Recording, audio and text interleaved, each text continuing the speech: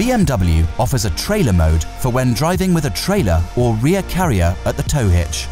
To ensure traffic safety and to prevent damage to your BMW as soon as you connect the plug to the socket, this mode is automatically activated.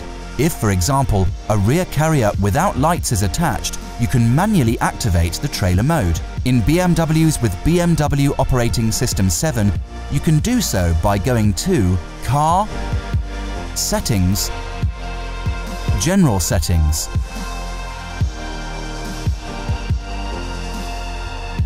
Trailer Mode, and select Trailer Mode. Depending on model and equipment, lane change warning and other driver assistance systems are restricted. When the trailer mode is manually activated, it is not possible to retract the tow hitch.